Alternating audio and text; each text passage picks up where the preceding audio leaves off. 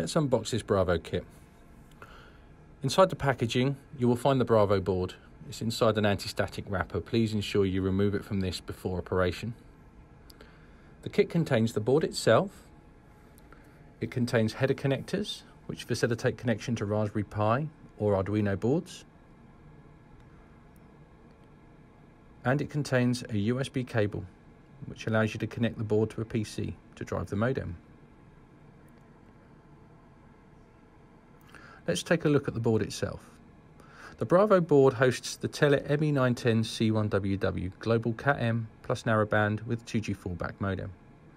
It has an embedded printed circuit board antenna at one end of the PCB.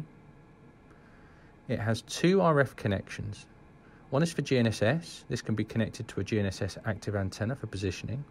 And there's one for an external cellular antenna, which is not connected by default, but can be enabled with a small board modification as detailed in the user guide. Then we have the Bosch sensors. We have the BME 680, we have the BHI 160B, and the BMM 150. Along the top we have the power supply connector. This can be used if you don't want to use the USB as a power source. There's a battery pack connector, which allows truly portable operation. And there are two USB connectors. One of these is connected to the modem's UART via an FTDI UART to serial conversion chip. This allows you to access the physical UART port of the modem and will enumerate as a single serial device under Windows or Linux. The other is directly connected to the modem's USB port and will enumerate as multiple interfaces. Then we have the micro SIM holder. There are also several points where you can solder those strip connectors to directly access the modem's I/O. You can interface directly to the UART, the GPIO, the SPI, DVI, and the ADC. All these connections are described in the hardware user manual, which you can download from telit.com/Bravo. Please note the two switches at the front. These control how the UART serial interface from the modem is routed. This can either be directly to the FTDI USB conversion chip and out of the USB connector, or they can be routed to the Arduino or Raspberry Pi interface. The board has 3 user-programmable LEDs, and it has 2 user-programmable push buttons. These are interfaced to the GPIO lines of the ME910 and can be programmed to emulate any kind of actuator or provide any kind of status indication. Before your Bravo board will register to a network, you have to ensure the SIM is inserted correctly.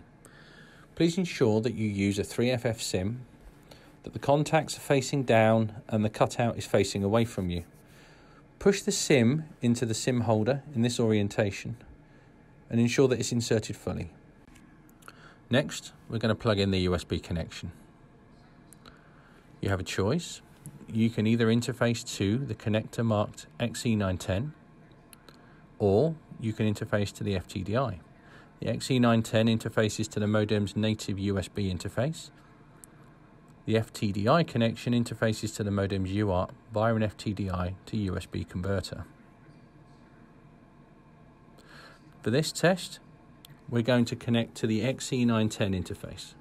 Please ensure the USB connection is inserted fully, like this. Please connect the other end of the USB cable to a suitable USB port on your PC.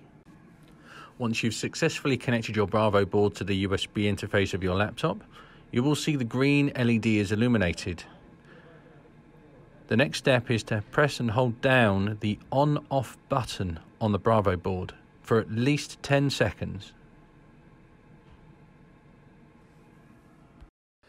Assuming you've powered on the Bravo kit, installed the USB drivers under Windows or Linux, and downloaded the Telit AT controller application from the telit.com/Bravo homepage, you can now go ahead and start working with the module. The first step is to configure the COM port. Click on Settings and on the COM port drop-down, select the Telit USB modem. Leave all other options as default and click OK. Next, click on the Connect button. Immediately you will see the IMEI, the manufacturer, model and firmware version of the connected cellular module populated in the middle of the Telit AT controller dialog box.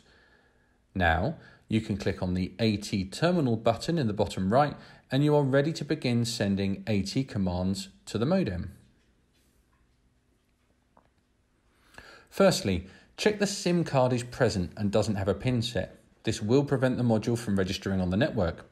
To do this, send the AT command AT plus C pin ? The response should be plus C pin ready, indicating that no pin is required. If you see an error at this stage, please check the SIM is inserted correctly on the Bravo board. After this, you can check the device is registered by sending AT plus COPS ? If the status 1,0 is shown with the network name, then the device is registered and you can proceed to test the IP functions as listed in the Quick Start guides. Please be aware that out of the box, at the very first switch on, the Telit roaming SIM can take a minute or two to find the local carriers and allow the Bravo board to register, so please be patient. Please visit telit.com/Bravo. From this landing page, you'll be able to access all the necessary tools and documentation to begin your evaluation of the Telit Bravo platform. We suggest you download the Bravo Quick Start Guide, the Bravo Hardware Manual, the ME910C1 AT command document, and the ME910 Quick Start Guide.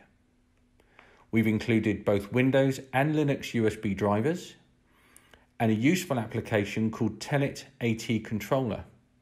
This will allow you to send AT commands to the Bravo board.